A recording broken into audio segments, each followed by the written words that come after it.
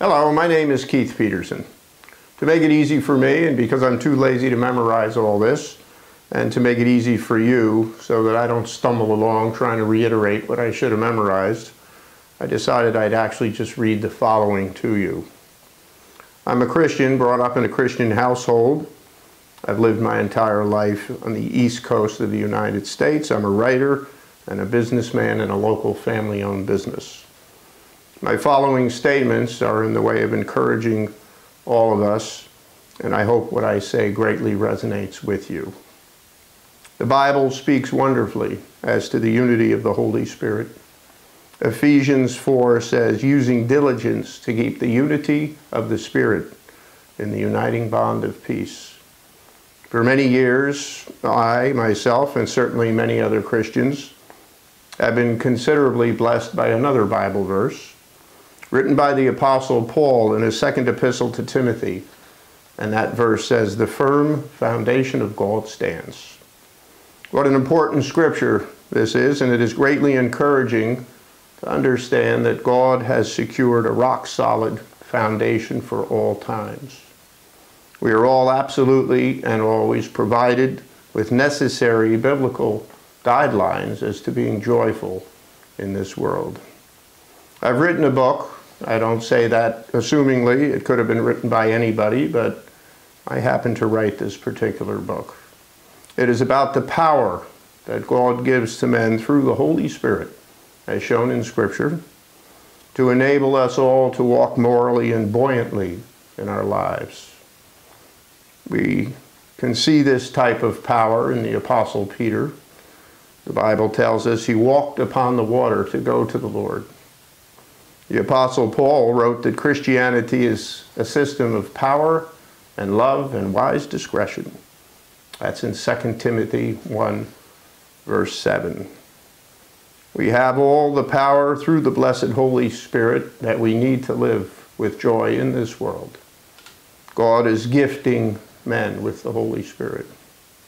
We can each, reverently speaking, take advantage of the Holy Spirit's guidance and what the Bible speaks of as the unction to which the Apostle John refers to in his first epistle.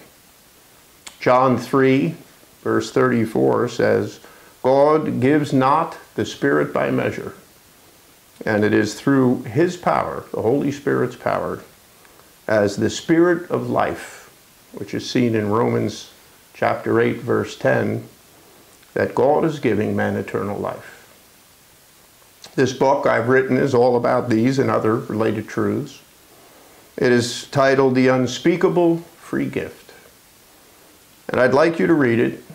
It's straightforward, it's easy to read, and I'd also very much like to know as to your thoughts when you finish it. It's available on Amazon as a Kindle download. It is less than the cost of 2 cups of coffee from Starbucks. And as a paperback, it's only a bit more than that.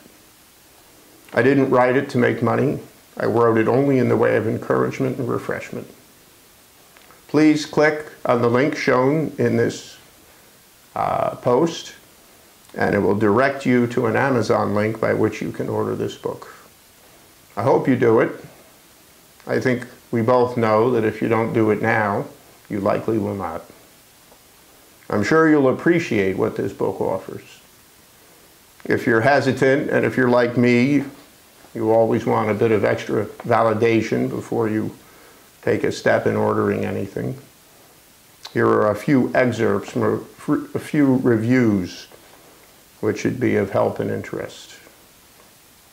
Here's one from a person that says, I found this book to be both challenging and insightful, completely backed in an astounding and powerful way by Scripture.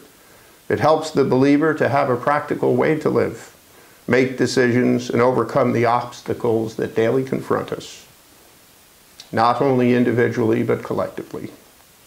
I would recommend reading this book to get a fresh perspective and experience of divine power. Here's another one. These are excerpts. They're not the full reviews. The book's emphasis is on the reality of the Holy Spirit. These are valuable truths that should be precious to any lover of Christ desiring to have a right response to Him. Here's a third review. This book gets down to important details of our soul's experiences and our links with divine persons. It also seeks to get to the root of divisions and issues amongst many today. And then another review says, this is a very well-written book, backed with scripture throughout. I feel this would be a fantastic book for a small group to base a Bible study around. Well, thank you for watching this video. I trust you'll enjoy reading The Unspeakable Gift. I greatly enjoyed writing it.